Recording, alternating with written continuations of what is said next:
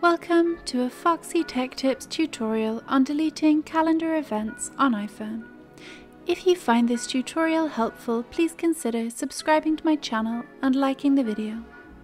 To start, open up the Calendar app and find the event you would like to delete.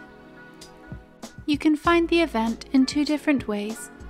You can search for the event in the search bar in the top right corner, or you can go to the date on which the event will occur and then tap on it.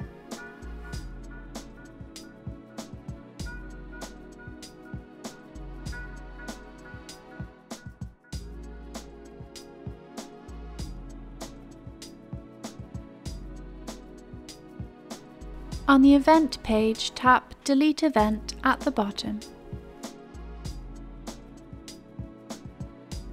If the event is a recurring event, then a pop-up will appear asking if you want to delete all future events, or just this single occurrence.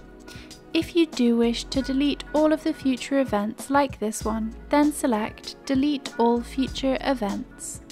However, if you only want to delete this single event and not all future occurrences of the event, then tap Delete this event only.